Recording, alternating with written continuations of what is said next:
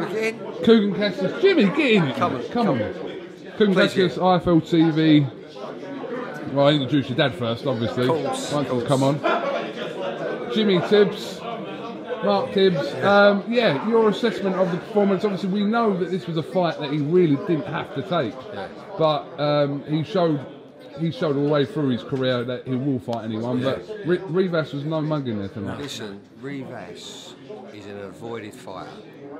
For the simple fact is, his pedigree, and he knows how to set fights up, he can punch, he can read people. Yeah, so Dillian's, he handled this fight tonight with, I don't want to say perfection, because I always find fault with people, but he was a very good masterclass.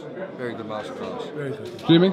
Yeah, I'll say that. When you get opposition like he had tonight, short, stocky, they're generally very aggressive, but he knew how to step back, jab, crack, right hand. Don't let him get set, and that's what made it a good fight. He never let that man get set. Oh, he got caught. It's the only round he lost.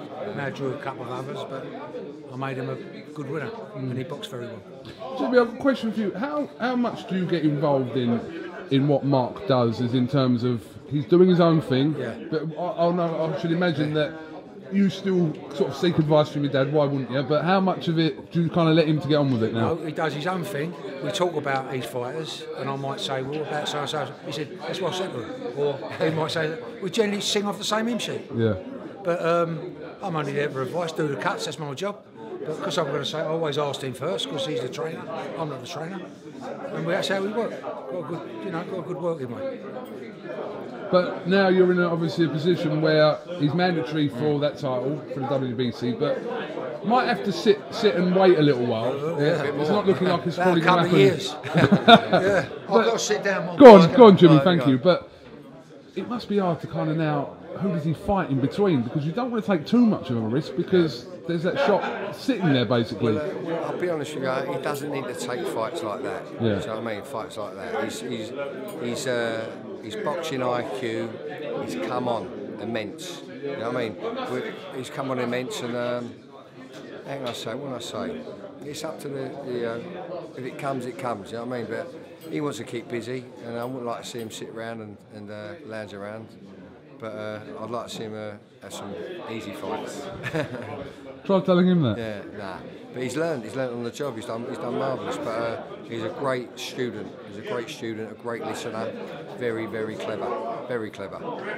Like to a little bit, a couple of little things tonight, but done well. Full house for you tonight as well, wasn't it? Yeah. No, it weren't. Charlie Duffield. Charlie Duffield. Excuse me. Sorry. Yeah, Charlie Duffield was in a great fight.